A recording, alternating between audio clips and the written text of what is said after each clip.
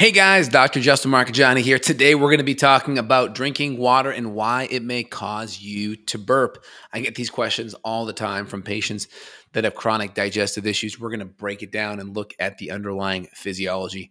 Before we do, please smash that like button. Really helps the search algorithm. And I'd love to see your comments down below on the topic. All right, guys, so let's dive in. So when you drink water, water's got a pH of about 7. And so when you're digesting food, you have a pH of about 2.5 or so.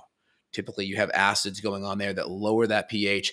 Acids are very important for activating digestive enzymes because enzymes are pH driven. So that nice low pH activates a lot of proteolytic enzymes, which starts the protein digestive process.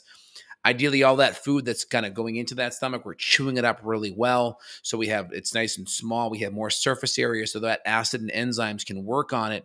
And that good acid also closes off that esophageal sphincter so you don't have a lot of reflux potentially coming up. And so when we look at burping, the first thing is there food in your stomach? Because the first thing is if we have food in your stomach and we have any type of indigestion, that food is not being broken down all the way, that food is going to ferment, potentially putrefy or acidify.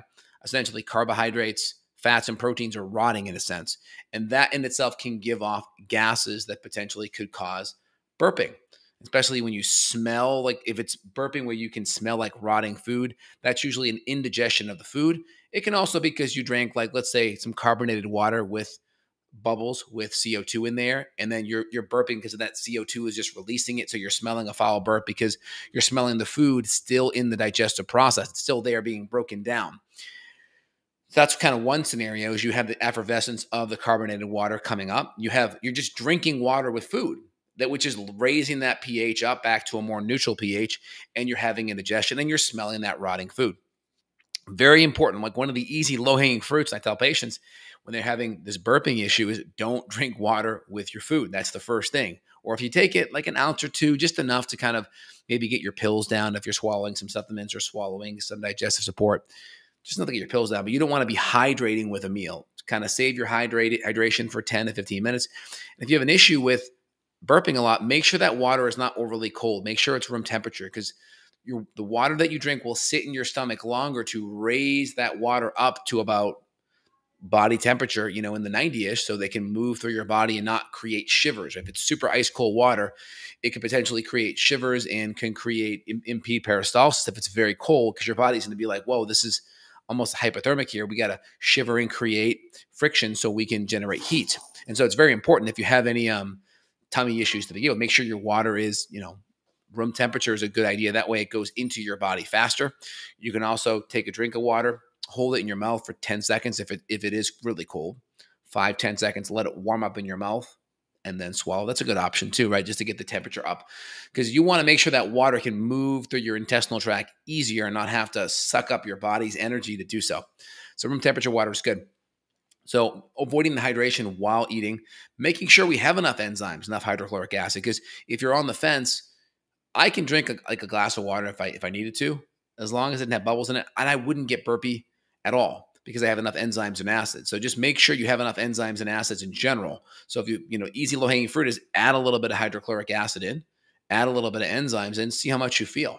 And then once you've done that, test it, see how much you can handle. Because there may be able to handle 4 to 6 or 8 or 10 ounces. But in general, my rule of thumb is always hydrate, 10 minutes earlier. So if I'm going to go have a meal, the first thing I'm going to do before I prep the meal, I'm going to go and get my 2 glasses of water, add some sea salt to it, and then prep my meal, and I'll be ready in 5 or 10 minutes, and I'm good to go. So it's just about kind of reorganizing your routine so you don't hydrate during, you hydrate before.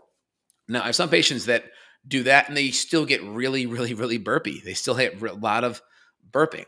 Now, a lot of times there could be some gastroparesis happening where that food is not emptying the stomach adequately. A lot of times you'll see it, the kind of my written rule is like 10 to 15 minutes before a meal or 2 hours after a meal. So the patients that get caught up in this, they have gastroparesis. A lot of times that food is not emptying the gut in that 60 minutes to 2 hours. It's taking 3, 4, 5, 6 hours. And so they're drinking 3 hours after a meal. They're like, Dr. J says, at least 2 hours, I should be fine, but I'm not. What's going on? Well, it's possible you have a delayed emptying. You delayed emptying because that the nerves in that intestinal tract and that gut are not firing optimally, and you have a delayed emptying happening from that food sitting in there longer. So if we look at like what gastroparesis is, it's essentially those nerves are not communicating, you have a delayed emptying. So the definition officially is a disorder that slows or stops the movement of food from your stomach to your small intestine, even though there's no blockage, right? What's the main cause of it?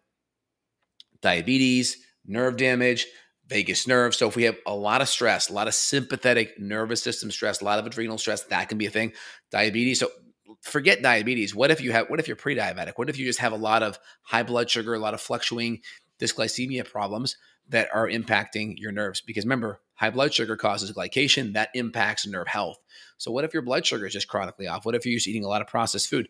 What about your microbiome? What if you're really negatively impacted your microbiome, all that beneficial bacteria by taking lots of antibiotics, maybe eating lots of processed food that has glyphosate, and it's knocking down that brush border, knocking down your beneficial bacteria, and that's impacting motility as well. And then you have this delayed emptying from your stomach. It's possible there as well. So I see patients that have this delayed emptying from their stomach, they drink 3-4 hours later and they get burping even with water. It's like, well, there's nothing in there. If the water has no bubbles, there's no effervescence, there's no CO2, it's not a sparkling water, and there's no food in there, there should be no fermentation to create the gas to begin with. So why is that happening? So that delayed emptying is there. And so we have to look at testing the gut, seeing what's happening in the gut. We have to look at using bitters or motility enhancers to make sure things are emptying adequately, whether it's a ginger, gentian, chamomile, whether it's orange peel, whether it's anise, right? These are good bitters that have been used for centuries to kind of help with motility and have that delayed emptying. Also, I tell patients that have this delayed emptying process, make sure you cook your foods well, like use an Instapot. Make sure your foods, there's nothing raw in there. Nothing raw. Use an Instapot, soup, stews, or just more sauteed, broken down foods. Make it easier. Add in more enzymes. Add in more bile support. Add in some hydrochloric acid. See how much that moves the needle and helps. Now, hydrochloric acid can be a double-edged sword because it can be helpful at motility, but if you over increase your acidity in your stomach and your stomach lining is more thin, now that food's sitting in there instead of 2 hours, now it's sitting in there 4 or 5 hours. Now there's a greater chance that acid could be problematic, right? Could irritate the gut lining. So that's why I say lean on an enzyme, lean on bitters, make sure your gut lining is dialed in before you start testing the acids. That way we don't cause any, gastritis or any ulcerations. We don't want to overdo that. So you can always test it with more gentler acids like citric acid, lemon juice, lime juice, or apple cider vinegar, acetic acid. Start with a teaspoon, dilute it in like an ounce or two of water, and then just shoot it down right before a meal. That amount of water should be okay. And the acidity you're adding in should give your system a little bit of a digestive support. And then adding in the Manuka honey and some ginger juice tea, it's going to be wonderful for that gut lining. But you got to look deeper. Again, high blood sugar can be a problem. Sympathetic nervous system over adrenal stress can be problematic because that can really cause that vagus nerve to be suppressed, which is part of your parasympathetic nervous system response. And that's going to cause a lot of that blood flow to move away to the extremities, to the arms and legs to fight and flee, which is part of that prehistoric sympathetic response. We've got to get the parasympathetics going. So prayer, meditation, all those things, appreciation are really good to get the parasympathetics going. Making sure you're breathing through the sinuses, the nose, that a lot of olfactory nerve fibers plug into the parasympathetic nerve branch. So that can be very helpful for activating digestion. Just good deep sinus breathing, 4 seconds in, 4 out, and then into the nose, out to the mouth. You can do both. But definitely into the nose to get those parasympathetics going. So kind of recap, chew your food up well. Avoid hydrating with food. There could be still delayed emptying. So even hydrating 2 and 3 and 4 hours later, which textbook should be okay, may not be. Using bitters, using motility support compounds. If you have any ulcerations, we may need to add in healing, soothing nutrients for the gut lining using ginger tea, Manuka honey. Get your adrenals looked at because the sympathetic nervous system can basically squash that parasympathetic response. And then on top of that, I would say get your gut looked at. Dysbiosis, antibiotic use, the imbalance in the microbiome, good to bad. Now it's bad to good, right? More bad than good. That can impact your motility and cause chronic digestive issues. All right, guys, if you want to dive in deeper, my contact info for my team will be down below. If you want to reach out and get to the root cause of whatever digestive or health issues you have, there'll be a link down below where you can find out the next steps there. All right, guys, Dr. J here signing off. Hope you guys have a phenomenal day and put your questions below. Take care, y'all. Bye.